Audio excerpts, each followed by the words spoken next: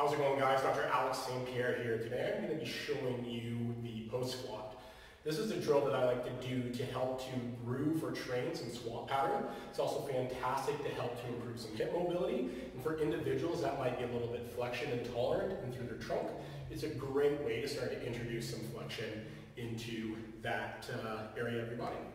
So to begin, I'm going to get nice and close to, in this case, a post. If you're doing this at home, you can use a door frame as well.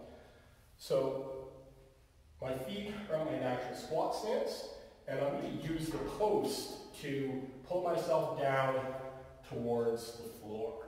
Now, in this position, at the bottom, my feet are still staying in good contact with the floor. I'm also using the post to pull myself into a nice neutral position through my trunk. So my natural position at the bottom of the squat here might be like this. If I try to maintain an upright posture and I let go of the post, I'm going to fall right back.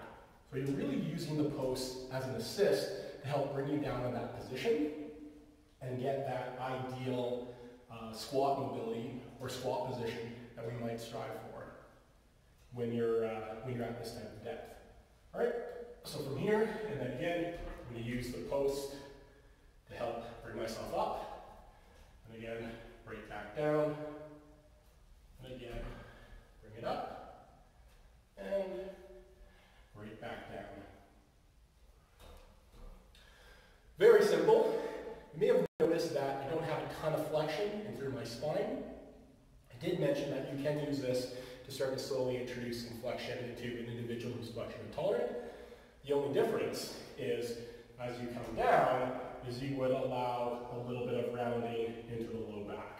So again, you can use the post to help give you a bit of a support, get a bit of that flexion, come out, again some flexion, come out, and bring yourself right back up. Really simple, really effective drill. Give it a try and let me know how